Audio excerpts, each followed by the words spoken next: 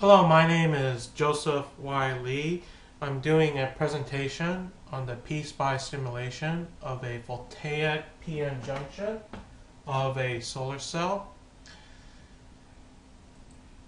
Basically, before I do a PSPICE simulation presentation, I am going to review some device physics and some electrical engineering concept. Here is I'm going to review Kirchhoff current law. That is, current goes in. The current that goes in equals the current goes out. So when you add and subtract the current source I1 and I2, you basically subtract each other, which is I1 and minus I2. And the voltage open circuit right here is basically the voltage drop of the voltage current source on the left right here. So how do we exactly model a photovoltaic PN junction of a solar cell?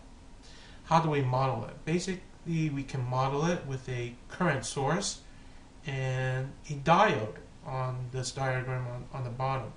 And this current source basically is a current generated from the electron and hole generation and recombination due to solar light. But notice that this photovoltaic schematic diagram is similar to the concept that we discussed in the review of EECS 78, which is the voltage current, Kirchhoff current law of I1 minus I2. So the current that goes through this resistor, which could be a solar calculator, for example, will be the current light generation of the electron and holes regeneration and combination minus the diode current right here. And you can think of this diode current as dark current of a solar cell. So what is current short circuit? Basically, you have a short between one end of the PN junction with the other end of the PN junction, which is ground. So what do you think is the voltage drop of a short? Yeah, the voltage drop of a short is 0. So if the voltage drop of a short is 0, what is the voltage drop of the PN junction? It's also 0. If the voltage drop of a PN junction diode is 0, what is the diode current? The diode current will be also 0 because when the voltage drop of a diode is 0, the diode is not turned on. So the current short circuit is basically the current from the current generator due to the recombination and generation of the holes and electron due to light, which is I short circuit equals I illumination. So what is voltage open circuit? Well, before you jump to the conclusion that this is a schematic diagram of a voltaic cell, I just want to say that this is not a schematic diagram of a voltaic cell. I just borrowed that concept from an EECS 78 textbook, and it's meant as a review of what open circuit voltage open circuit is. And basically the voltage open circuit is basically the voltage of a voltage source. So in this solar cell we have an open circuit right here, meaning there is no short, there is nothing connected to the solar cell. So what do you think VOC will equal?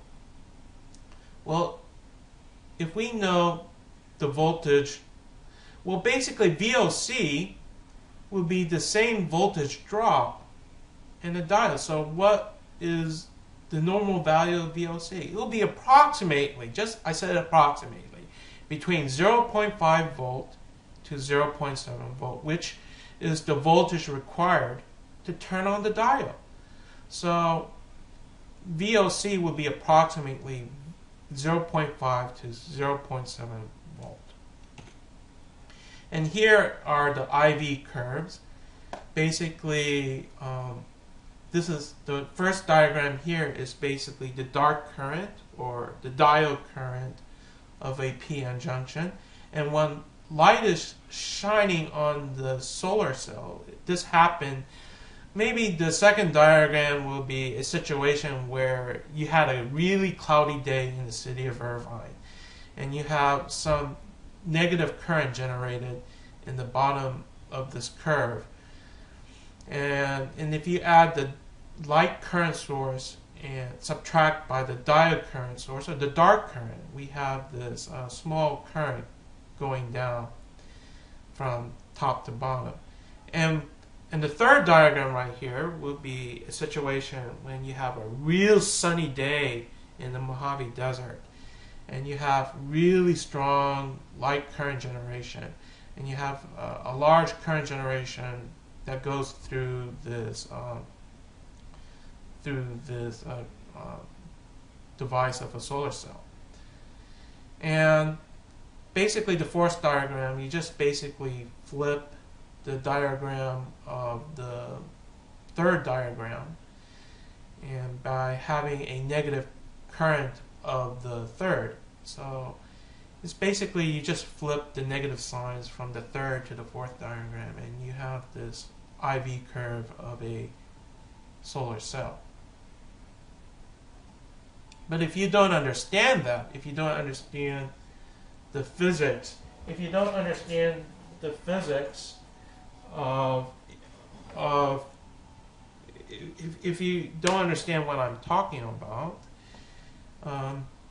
we can think of this diode current right here, or the dark current. We can think of this diode current as the dark current, and the current elimination due to the recombination and generation of the holes and electrons due to elimination of light, and you add the dark current with the light and illumination using the superposition principle, and we get this curve on the right. And here is now we're going to discuss some PSPICE, and basically this PSPICE is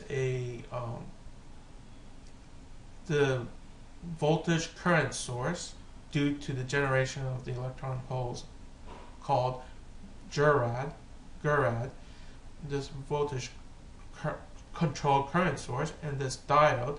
And we have three nodes, the 300 node, the 301 node, and 302 node. And we define the nodes 300, 301, 302 from the schematic diagram. And these are the parameters area set to 1, the J naught current initial to 1, and the short circuit set to 1. And we have this voltage controlled current source to be this. But note that this node right here, V302, is really not a voltage node. It's more like a wattage per area square meter node. The irradiance of light times area. And this is the diode equation, where the diode 301 and 300 of a diode, and the diode is basically defined by the J naught current times the area. And this is the library file, and this is the voltage controlled current source. It's not really a voltage controlled current source. It's more like a power per given area current source. The reason why the author described from the reference I use as a voltage controlled current source, this is my guess, is that nobody heard of a wattage per area controlled current source. So the author just says it's a voltage current source and define the letter G as a voltage when it really is a wattage per area, a wattage per area variable. And JSC right here is the J current at short circuit, and A is the area of a solar flare, and G is really the irradiance of light, solar light. But it's not really a voltage per se. It's more like wattage per area unit. And here is my PSPICE simulation, and here I evoke the library from my previous file, and I define the node 300 as ground. I define it as ground, and I define the V bias as ground, and I have a DC bias right here. But please note, the voltage girrad is set at 1000 wattage per meter square.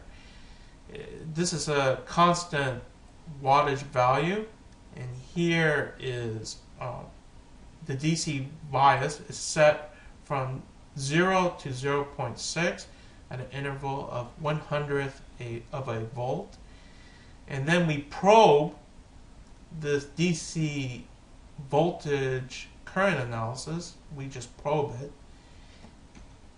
and basically this library file is used in this PSPICE file. You can think of a library file as a subroutine in a Fortran program. You can think of a library as a subroutine or a function in a Fortran program or C program. And basically this PSPICE file at the bottom basically borrowed the library. So you need both files to make this work. So why don't we define the girrad as GS short circuit times area? Basically, if you look at the PSPICE simulation, you define the G value as 1000. It's constant 1000. But if you look at this equation, if you know that G is set to be 1000, it's basically G short circuit times A. So why did the author have this G short circuit A times divided by 1000 times G when G short circuit times A would be enough to do this PSPICE simulation? And the reason why G, you have a G variable right here, is that G depends on the amount of light you have. Light is not always set at 1000 watt per meter square. A cloudy day in Irvine will be around 700, while the wattage per area, the amount of sunlight in the Mojave Desert will be 1200, for example. So 1000 is the average amount of energy per given area, the amount of power per given area in a normal sunny day in the world. That's why we have this variable G divided by 1000. And when you do this PSPICE simulation, hey, this is what short circuit is. When the voltage when you have a short circuit right here, you have a current of 4.3867 ampere. And when you have an open circuit, you have a voltage open circuit of 0.446 volt. And this is what open circuit and short circuit really means in PSPICE. And this is a diagram of a simulation. And this is my references. And my father, Dr. Ilhan Lee, has helped me with this presentation. And thank you. That concludes my presentation.